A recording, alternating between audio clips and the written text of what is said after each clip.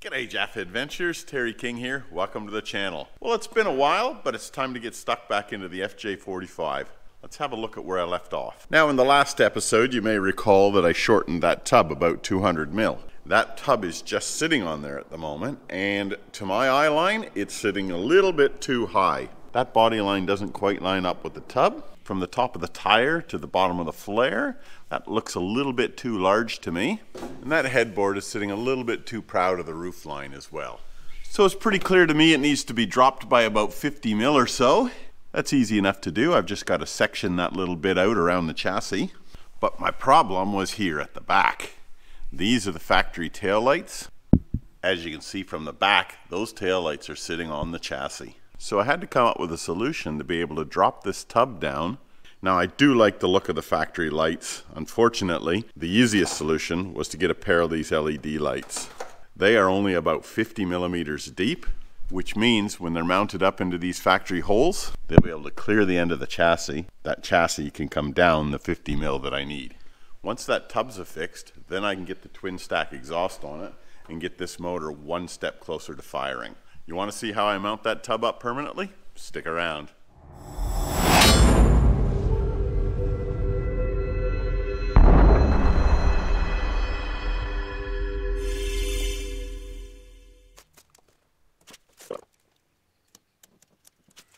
Now what I'm doing here is I'm getting the center line of this wheel arch. 494 millimeters divided by 2, which is what? 247?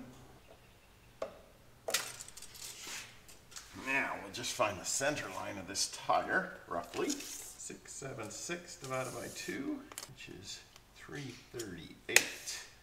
And it looks like that tub needs to shift back about 15 mil. Cool. Well, I rigged myself a little bit of a sling here, just off of the hoist, which allowed me to lift the tub up off of the chassis and do what I needed to do below. And I actually got the balance point right first go. Unbelievable.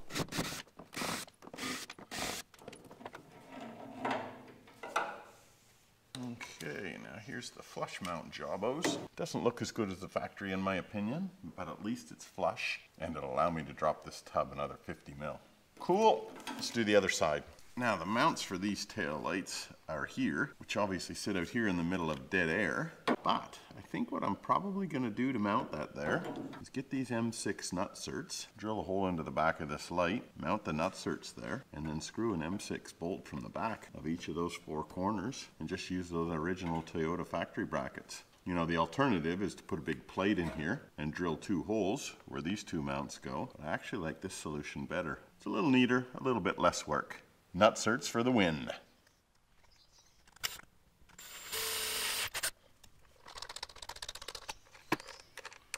Beautiful. Great solution.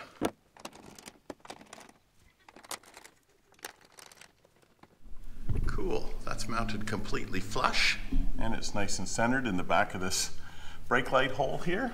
So we'll call that one a win, I'd say. Let's do the other side. Okay, there's our taillight set into the back of the tub. As I said, I would have rather have kept the factory ones. This is a little bit boy racer for me. But listen, it's the simplest solution I could come up with to clear the back of the chassis. So I'll take that as it is. Okay, time to shift the tub back about 15 mil and drop it in place. Now, my back is close to square.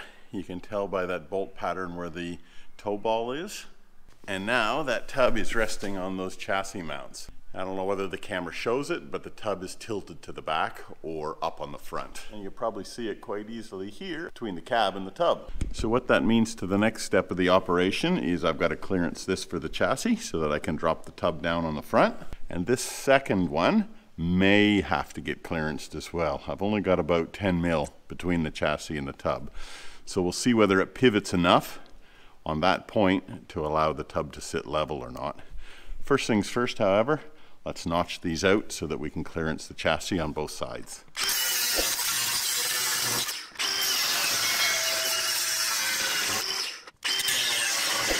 All right, that's all cut down now. I took off that little lip that was on both sides of this bracket. Let's drop our tub down and see whether we can get it nice and level or whether we're going to have to take a little bit out of the back side of that bracket there.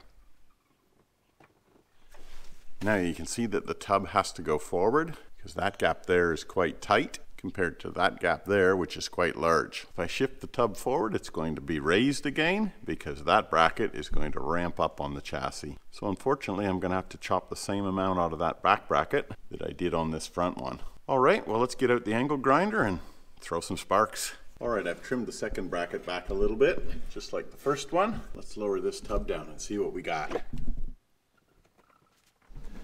Unbelievable, these little studs here were fouling the back of the chassis. So it's a good thing that I didn't go and use these as my fixing points, because that would have got me in a whole lot of hot water.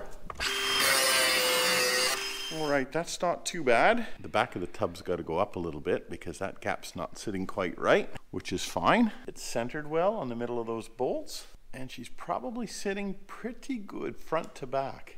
Now that I'm getting into the fine adjustments, I'll put these steps back on because they're going to help guide me on where this tire sits in this guard. You might recall from the last video, I put that little triangle in there. These things originally came down here like this. It just looked a little bit too odd with that triangle not filled in. So now I've got this same angle that runs off the back of this flare across this step. Now that'll help guide the centering of this tire in this wheel arch. All right, I think I've got it positioned about where it's going to sit. The gap between the tub and the cab is nice and equidistant. I've got a string line running through that body seam, below there, and along the back of the tub. And if we look at the angle of that string line, it's holding true all the way through to the front of the cab. This body line is now lined up with that part of the tub. This body line is lined up with the bottom of the step. The wheel is centered in the wheel arch. The tub at the back is centered left to right on that toe ball. All right, let me drop this hoist down, get it out of the road, and see what an unobstructed view looks like.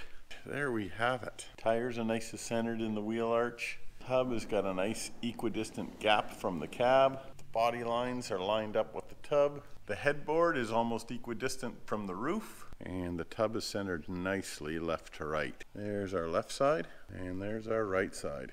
Nice one, I'm happy with that. Next step, time to fabricate some mounts for the tub and get that thing mounted on there so that I can fab up and run some twin stacks. Beer o'clock at the moment, however, so I'll see you guys in a couple seconds. Bye. Now I'm just going to cut myself out a little bit of rubber here to sit on top of the chassis where the tub touches the chassis rail, just to try and knock any potential tinniness out of it. There, one chassis rail protector.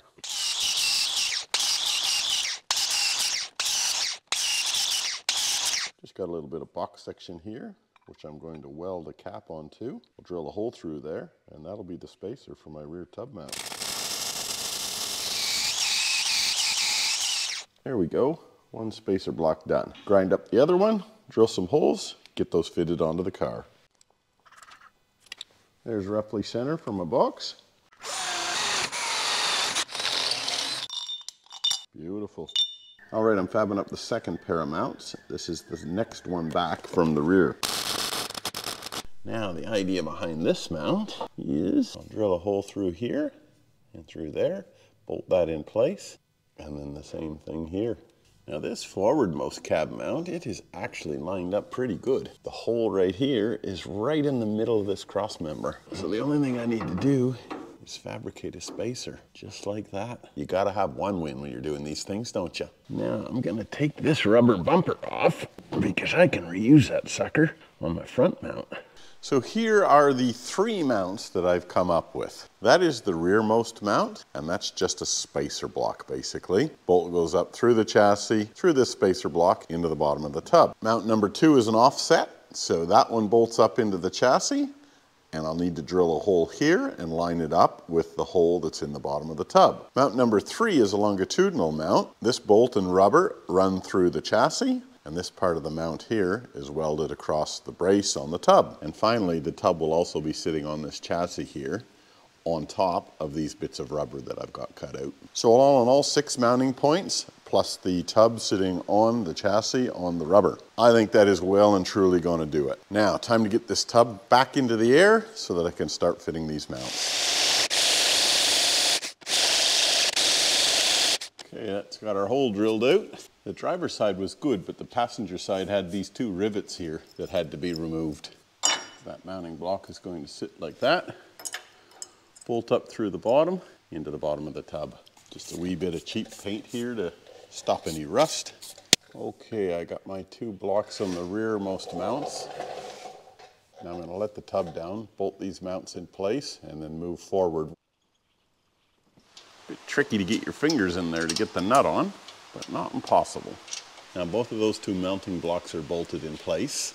It's nice and square on the chassis, left to right. And I measured this distance between the cab and the tub, and it's 92 millimeters on both sides. So that's unbelievable that it's spot on there, because this cab's got slop in its mount, so that cab can actually move left to right and front to back a little bit as well. So I'm pretty pleased with that. I'm going to move right onto the front mounts on this tub. And the reason for that is, if I get the height correct on the front of the tub and the left and the right correct on the front of the tub, then there's only one position that those center mounts can go. Now these mounts are just bolted through the bottom of the chassis. These bits are welded onto the tub. So I'll center that bolt in the hole, and then I'll mark where I need to weld this blue bar in place and just weld it in. Easy peasy.